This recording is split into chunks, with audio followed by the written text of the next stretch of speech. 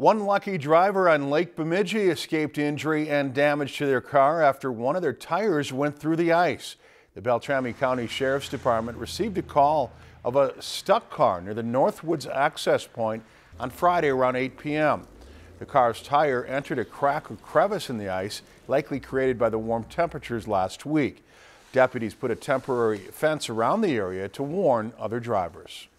Tried to avoid any areas that haven't been traveled before, or any areas that, just you look at it and it just doesn't look right. We need to avoid those areas too.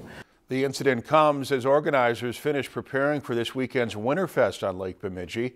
The Sheriff's Department will be testing the ice conditions on Friday and may implement different parking measures.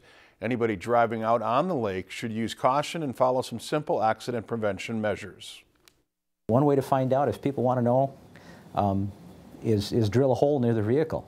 And as they're sitting there and water starts to come up on top of the ice, then the ice is sinking. There's too much weight in that area. If you are parking on the ice, the Minnesota DNR recommends parking at least 50 feet apart from other cars. Drivers should also move their vehicles every 2 hours to prevent sinking. If you've enjoyed this segment of Lakeland News, please consider making a tax-deductible contribution to Lakeland Public Television.